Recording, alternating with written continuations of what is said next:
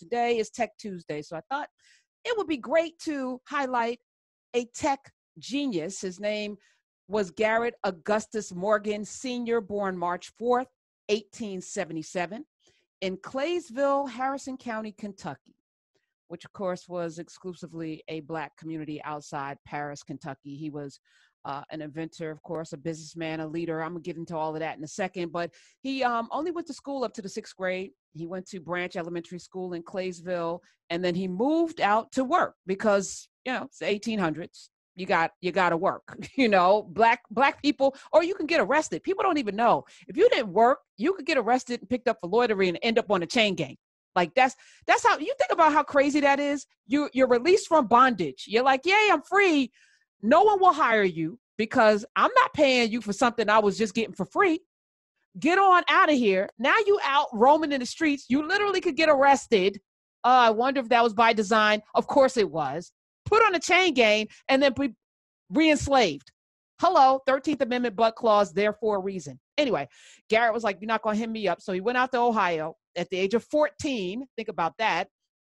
And he started doing handiwork for a landowner in Cincinnati.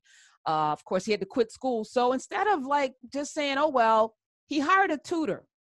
He worked during the day. At night, he would get tutored and learn all of the things he was missing in school. By 1895, he moved to Cleveland, where he began repairing sewing machines for a clothing manufacturer.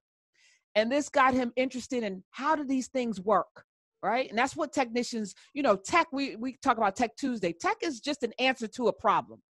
So Garrett would be sitting there looking, I'm going to call him Mr. Morgan because I'm going to give him his respect, looking at how the machine worked, and he started fixing. As the machines would break down, he would fix, he would repair them. By 1907, he opened his own sewing machine shop. He got so good at repairing the busted machines, people would just toss them out. He would fix them. 1 year later, he helped, in addition to having the sewing machine shop, he helped start something called the Cleveland Association for Colored Men in 1908. 1 year after that, he and his wife, Mary Ann, opened Morgan's Cut Rate Ladies Clothing Store. So with the sewing machines, they made clothes, then they opened the store to sell the clothes. You understand, how we do. When they say jack of all trades, master of none, that does not apply to us. Does not. We master it all. Anyway, the shop, which made coats, suits, dresses, and other clothing, eventually ended up employing 32 people. So you think about a man whose parents were both born in bondage, who moved out on his own at 14, self-taught, learned how to fix things, opened a store. He and his wife opened another store, and together they employed 32 people. So you think about the folk in the community who owe their livelihood to one man with a vision. But this doesn't even stop here. In 1916, there was what am I trying to say here? A tunnel that collapsed, and it trapped a bunch of workers near Lake Erie. And he fashioned a hood to protect his eyes from smoke because it was a lot of smoke. And he had some air tubes so that he can go down and rescue those people. And he did. This was the first gas mask Garrett Morgan created. Again, necessity. We got to go rescue these people. I can't breathe or see. I'm going to put a hood on, and we're going to put some piping that's going to drag along the ground where the air is clear so I can breathe, and rescued so many people. And then he went into woolen fabric, and he noticed as he was sewing the woolen fabric that the needle would start to heat up so much that it would burn the fabric. And so he created a solution, a chemical solution that he could dip the needles in that would not allow for the friction. And then he noticed in the sewing process that the wool would lay down slick. And he was the first person to invent a perm for black hair, because the hair of wool, y'all, like very Jesus. Similar. Come on now. And he became, before there was a Madam C.J. Walker or Annie Malone or anyone, Garrett Morgan became rich selling a chemical solution to straighten black hair. Wow. Now, I didn't know that. I knew a bunch of Garrett Morgan. Wow. And I think about that, to be able to look at the fabric and go, how else can this be used? Oh, this worked on the wool. Our hair is like wool. I wonder if it would work on it. So he tried it first on, a dog that had hair like that. slick down, straight. And you know, we were obsessed with straight hair back then for obvious reasons, because we were looking at our whole lives through the lens of whatever. Anyway, but his gas mask became the blueprint for the gas masks that were used in World War I. And his device was so popular that he was selling it around the country, but he couldn't sell it because he was a black man, and no white man would buy such a device from a black man. So here's what he did. He went out and pretended to be a Native American, and he called himself Big Chief Mason, and he was actually he was the sidekick to the actual inventor, who was a white man. They'd bring the chief out, but the white man didn't invent this. He did. And he would pretend to be the sidekick to the white man who was selling it, and they sold a lot. He died with a lot of money. I want to say that out loud, and employing a lot of people, because the reality is, you know, unfortunately in this country, you know, Black folk couldn't invent a lot of things. He died July 27, 1963 in Cleveland, Ohio. But there's so much, not just the gas mask, not just perms, the traffic light. And I think about, you know, we talk about the traffic light. You're driving, so many accidents were happening in the early parts of the automobile because people are stupid. I just want to say that.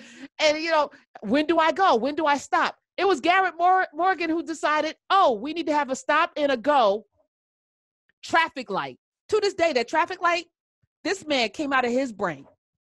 So I want to spend time today, you know, just not just remembering people, but connecting the dots, right? Because invention comes out of something. You know, when I think about all of the people who quote unquote invented something, what was their hardship?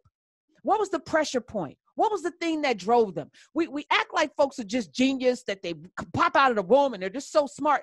There's usually a catalyst to genius. Yeah. This man had a 6th grade education, ostensibly, right? But he's self-taught, but understood, wanted to know the inner workings of a thing. Didn't just work in a sewing machine factory. Let me see how this thing works. Oh, I can fix this.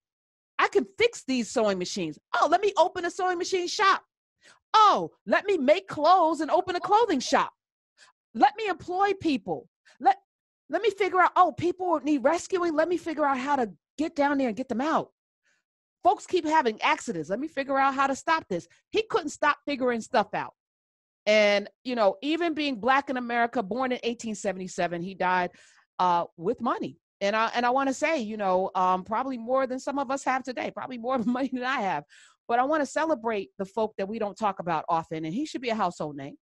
And if this is the first time you're ever hearing about Garrett Augustus Morgan, don't feel shame. Our education system is designed for you not to celebrate people like this. But we're here today, and I want to thank Hyundai for making this a commitment. Hi, Drew. You're back. Hey, I'm back. You of course, I know you knew Garrett Morgan. I knew Garrett. I knew Garrett Morgan.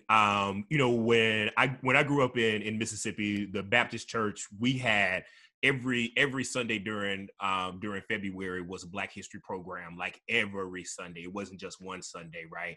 And Black history was really infused in all of the holiday pageants. When you did a Christmas speech or Easter speech, one of your recitations had to be, you know, Paul Laurence Dunbar or something like that. You know what I mean? That's the way we did it down there. But I had no idea that the whole part of the gas mask was born out of trying to save lives. And I definitely didn't know about the whole hair care piece of it. Now I knew about the traffic light and about the story around that people wouldn't buy from a Black man. So he said, okay, I got this white guy over here and I'm the sidekick or whatever. But just the sheer ingenuity of that, the fact that you can look right now and see how that runs through our veins, right? That ingenuity, that solving to make the best out of whatever our situation is, that's just sort of innately who we are as a people. That resilience has been passed down. We shouldn't have to rely on it so much, but it is a part of our DNA and our makeup. But you know what? Pressure makes a diamond, right? And I think in many ways, I'm gonna say it out loud. Without the pressure, the greatness wouldn't be here. And yes, it's exhausting. But I think of, Dunbar High School in Washington, D.C., one of the greatest high schools in our history. Today is one of the worst high schools, became one of the worst high schools in D.C. And it gave us some amazing human beings, right? But there's a price to be paid sometimes when things are too easy, when everything is just, it's just a given. Like that high school was so amazing that people would move from across the country to live in that neighborhood, to put their kids in the early 1900s, to put their kids in that school, their children in that school. And now it's like, so you get complacent. I think success makes you complacent sometimes. If you're always on your heels, which is why I never rest on my laurels. People are like, Karen, stop and smell the roses. If I stop and revel in all the things that I've done, then the things that are in front of me, I won't have the same hunger to do it.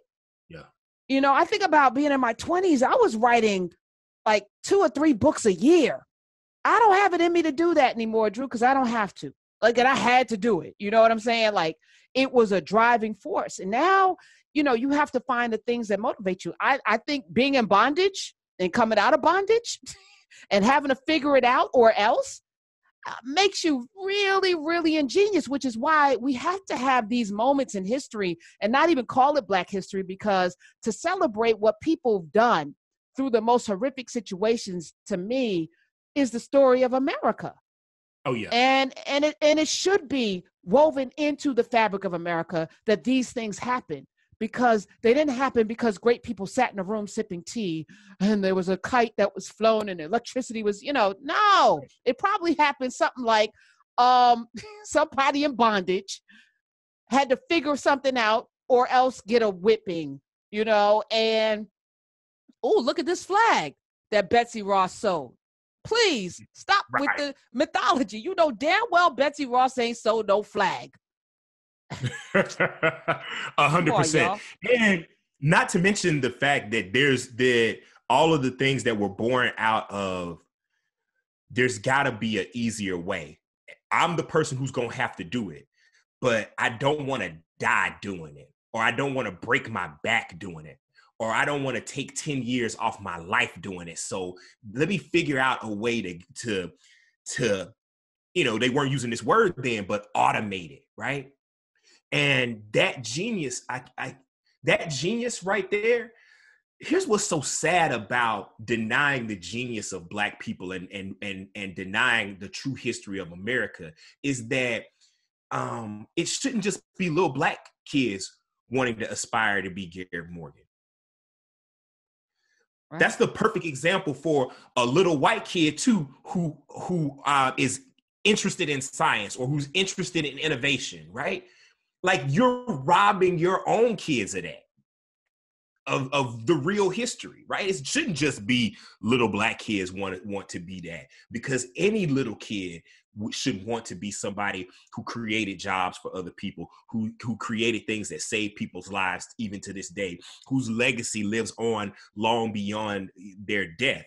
And we have to make sure that we lift up and amplify those names, or history will completely forget it. There are too many people that don't know that a Black person put that red light, that stoplight up there. Garrett Morgan also, the company was G.A. Morgan Hair Refining Company. I want to just say that. And the mask that he created, not only World War I fashioned their gas masks after it, but also, of course, firefighters and rescue workers later on used that design as a model for what they would do. So when you see a firefighter or a rescue worker have on that hood, you could thank Garrett Morgan Sr. All right, 866-801-8255. And I'm just, for me, I want to just drop different things. I also went down a rabbit hole into Kentucky, because I'm like, man, Kentucky, just yesterday, as I mentioned, Berea College. What else Kentucky? We talked today about Kentucky being in the bottom 5 of every category, bad, health, education, poverty. But Kentucky had to be an amazing place for Black people, in the 1800s and the 1900s, and Ohio, where he ended up, right? So you think about, Toni Morrison's beloved. Ohio was another kind of inflection point in our history for Black people. And we should kind of go down those rabbit holes and see what the communities look like, because this was an all Black community that he came out of. So clearly he had a sense of agency and a sense of self. He felt worthy enough to be able to apply his brain, learn, knew he could learn, wasn't discouraged. There was something about that place in Kentucky, again, Harrison County, Claysville, Kentucky, that produced this man that went on to do all of these great things. So I want to, as we do these pieces, I hope that some people will, go down their own rabbit holes and pick out their own thing. If it's the hair care piece, do that.